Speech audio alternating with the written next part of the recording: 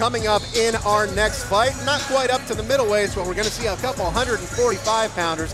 Piotr Gorecki versus William Tucker here at Triton Fights 6. And for those fighter introductions, let's go to our ring announcer, Steve Peacock.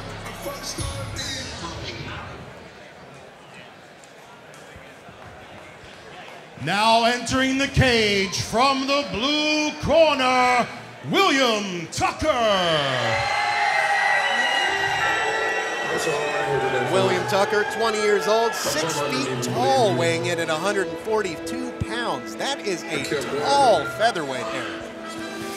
That might be the tallest featherweight I've ever actually even heard of. Holy 6 feet tall, weighing in at 142. He's going to have a height advantage here, certainly. William Tucker, we've seen some big names. Ryan LaFleur in a corner, Ray Longer in a corner. Now we've got a team name with one of the biggest in the history of mixed martial arts. He represents Renzo Gracie's academy in Philadelphia.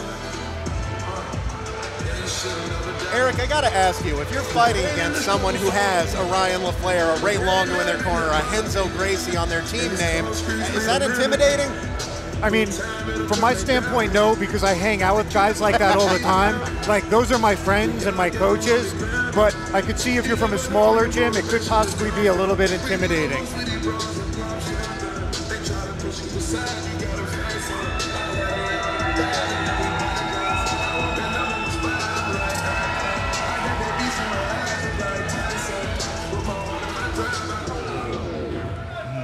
Now entering the cage from the red corner, Piotr Gorecki. Piotr Gorecki, 28 years old, 5'8", so he's going to be at a significant height disadvantage here, 4 inches. How much does that mean, Dave? I'm not going to ask Eric because he's tall, so he's going to tell you that height advantage is everything. You are closer to my height, so how much does a height advantage mean in a fight? It means a lot, especially if you don't have a handle on how to gauge distances, whether it's working for you or against you. You know, I'm unlucky enough to have to spar Eric occasionally in the gym. He's got a reach advantage on me, and it definitely helps him. Piotr Gorecki representing UFC Staten Island. Pretty big name in his training team there, too. Yeah, they have a pretty big gym out of Staten Island. They got Coach Freddie over there, and he does a really good job with the fighters. I see a couple other guys, Johnny Piero in his corner, as well as a few other Triton Fights veterans. And they're from a real solid team that goes real hard, and expect fireworks from them. Piotr Gorecki, 28 years old on our tail of the tape, 5 feet 8 inches tall, making his debut, weighed in at 143.5. William Tucker, also under that limit, weighed in at 142 pounds despite being 6 feet tall and, of course, 20 years of age. Somebody's going to have an unblemished and somebody's going to have a blemished record after this. Here's our ring announcer, Steve Peacock, for the fighter introductions. From the space at Westbury, New York, and streaming live around the world on Pluto TV, Tiger Life Energy presents Triton Fights 6. This event is being sponsored by Tiger Life. Energy never tasted so good. Buy No Better Foods. Visit nofoods.com and use promo code Triton25 to save 25% on your next order. By Footlocks of Long Island, sports medicine that helps improve athletic performance. And by Cannes Sports Bar of Westbury, Triton Fights official after party. First up, we have for you a 20-year-old who stands at 6 foot tall and weighs 142 pounds. He is making his debut appearance, representing EEFC out of the blue corner, William O.A.B. Tucker. His opponent is a 28-year-old who stands at 5'8" and weighed in at 143.5 pounds.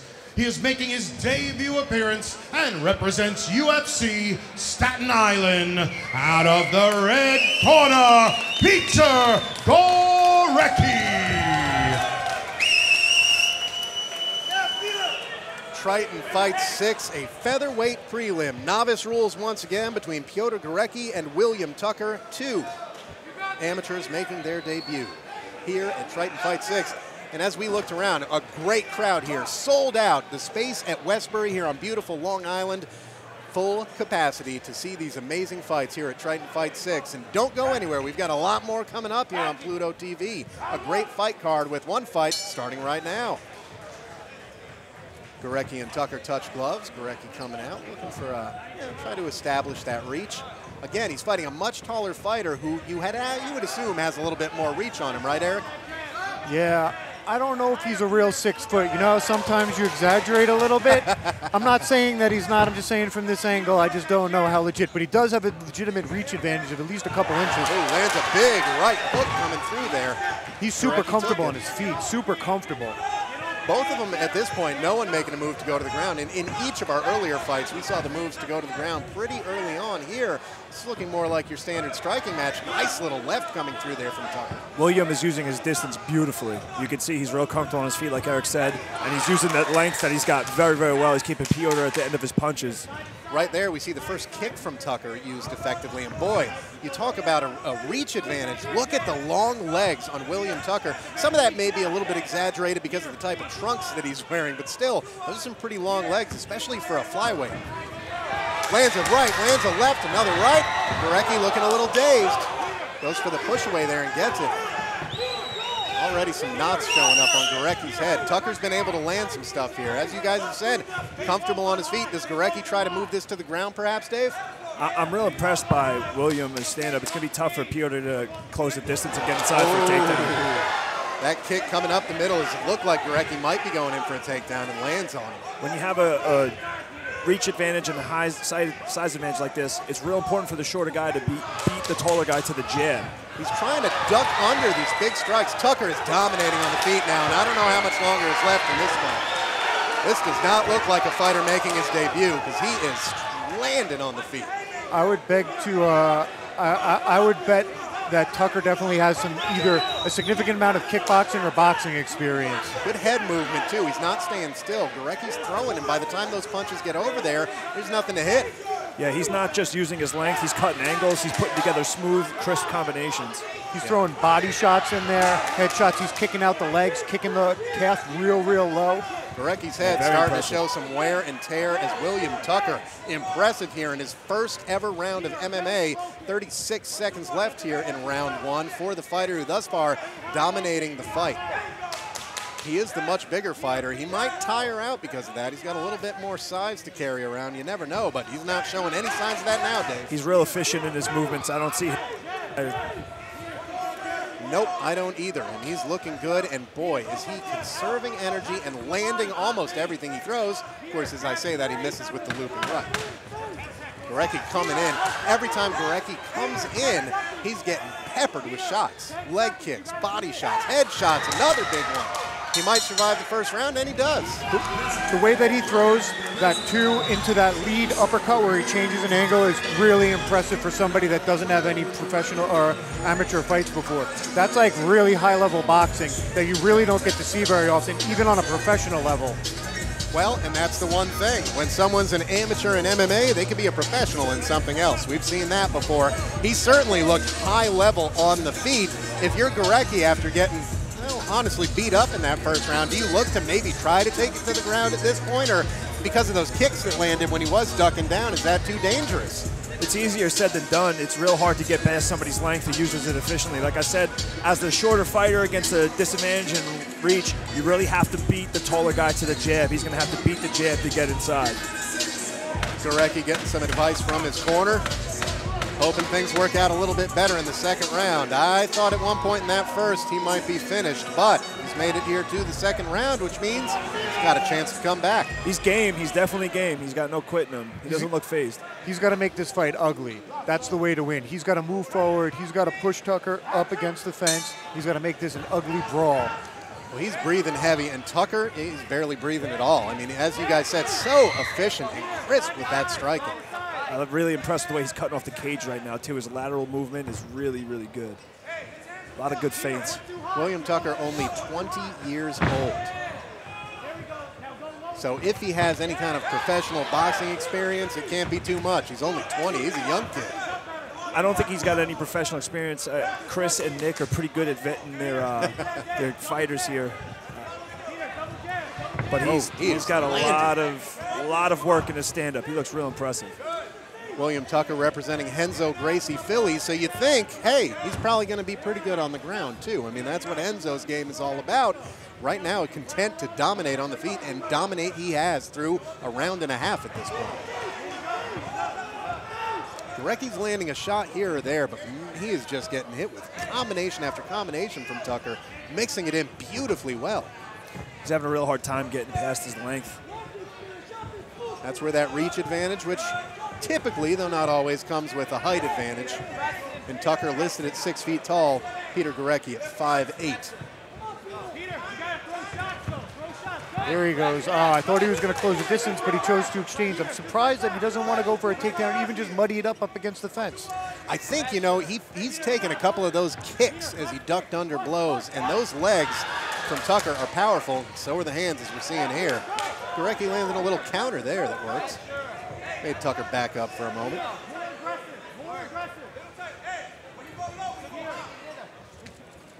A leg kick, and for his troubles, takes a shot to the head followed by a shot to the body. Tucker moving in and out, head movement still there. Oh, deep leg kick right behind the left knee. A touch kick to the body. Now he's feinting with the kicks too. Yeah, Tucker is looking really good here.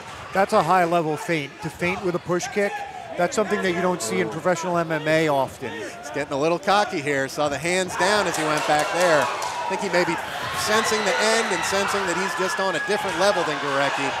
Landing combination, punch kick combinations, punch combinations, everything coming through. This is a high output from William as well. You don't see this many punches thrown per round in the amateurs. And to Gorecki's credit, you don't see this many punches landed and somebody still staying on their feet in the amateurs either. Yeah, he's game, he's got no quit. And he's still moving forward too when he has the opportunity. Yeah, well, unfortunately for him, he doesn't have many opportunities as Tucker continues to dominate this fight. He's easily up 2 rounds as we come here to the end of round 2. We'll see what happens in round 3 if it does in fact get there. 8 seconds left in round 2 here at Triton Fights 6 at the sold-out space at Westbury on Long Island. All right, so I don't think we need to ask either one of you how you score that fight. I think it's pretty clear we've got a fighter up 2-0, but if you're Piotr Gorecki, you've had trouble closing the distance. When you've tried to, you've basically been hit with a bunch of shots as Tucker backs up. Eric, if you're Gorecki, how do you try to get back into this fight? You got to finish it. I'm coming forward as hard as I can with my jab, always trying to beat Tucker to the jab, trying to push him up against the fence and just make this ugly. Try to out-wrestle him, try to just throw him off his cadence as far as striking goes. Of course, William Tucker, I think, Dave, just has to keep doing more of the same, right? If I'm William here, the disparity here on the feet, I'm looking to finish in this 3rd round. I'd really look to pour it on. He doesn't seem to have an issue with his gas tank. I'd look to really pour it on here. Gorecki landed a few shots in that 2nd round, clearly hit by a high volume from Tucker. He landed a couple. Didn't look like he had much power that Tucker was worried about, which is why you saw the hands dropping towards the end of the round and Tucker looking a little bit more confident towards the end of that round. We'll see what he does. Not lacking confidence. No, we'll see what he does in round 3, and so far that confidence is well earned. Both fighters making their debut here at Triton Fight 6. If you watch every time Gorecki lands, Tucker hits him with 2 or 3 jabs on the way out. And it's real demoralizing to land a very good shot on your opponent, something that you think is going to like accomplish you a little bit, and then get tagged or slapped in the face on the way out. It really messes with your head. It's also really high level from William. You know, he's making him pay for all his shots, jamming through all his counters. Body shot lands from Gorecki, nice and solid. Probably the most significant shot he's landed. Seeing some sweat off of Tucker finally. Wasn't showing any energy expenditure in the front. Oh, and there's the other problem. When you're coming in against a guy with that much length, if he puts a jab out there and you're trying to lunge in, you get caught like Gorecki just did. Oh, left head kick comes in and lands. Gorecki in trouble here. Still looking good. The right uppercut, the left hook. This is just a dismantling by William Tucker of Piotr Gorecki, Dave. Wow, real nice switch jab right there by William. Super high level stuff. This guy's kicks and punches, again, the Renzo Gracie name, you think he's going to want to get it to the ground and roll. He's happy on his feet, very comfortable there, and making an impression on the crowd here at the sold-out space at Westbury on Long Island. He's got a real good mastery of space and distance as well, and he really hasn't been dropping his hands much either. No. He's also shown an ability when moving backwards to still throw those counters and land them, in large part because he has that length advantage. If you notice here, especially in a lot of the novice guys who have under 2 fights, defensively people tend to back up in a straight line. William's not doing that. He's cutting angles, and he's really, really making Peter pay. He just went for the Street Fighter finishing move, uppercut there. It did not connect, but it looked good from this angle. Peter Gorecki trying to figure out the puzzle that is William Tucker. So far, no answers with about 1 minute left in the round. Got it, Peter's game, man. He's got no quitting, and he's still coming forward. Just landed a big right there to the head, too. Most of his shots have been landing to the body. That one came through to the head. Doesn't have a lot of time to work here, so I think he knows that. He knows his only chance of winning this fight is a finish.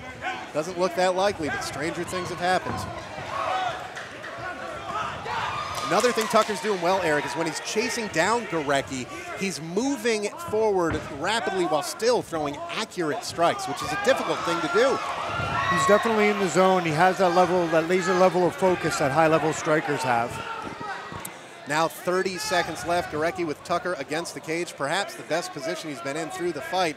Maybe going for the moral victory takedown here. He's got one leg controlled, so he might be able to get him down. Only 20 seconds left to work. At this point, barring a miraculous occurrence, William Tucker has won this fight. But Gorecki, man, tough as they come.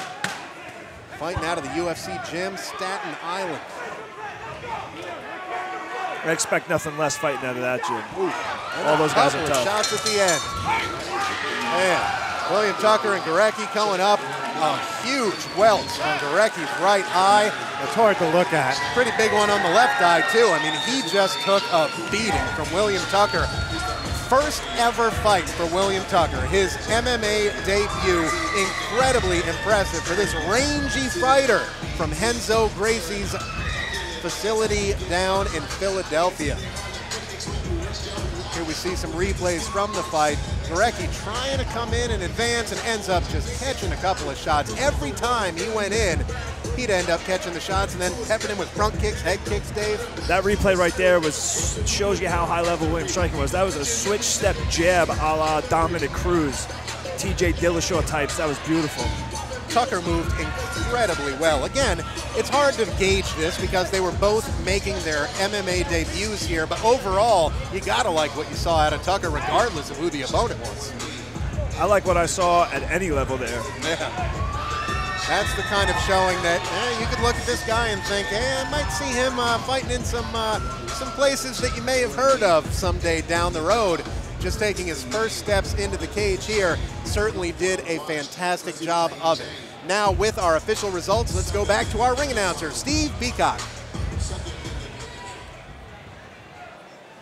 And now we go to the judges' scorecard. Judge A scored 26-30. Judge B, 27-30. Judge C, 27-30, and the winner by unanimous decision came out of the blue corner, William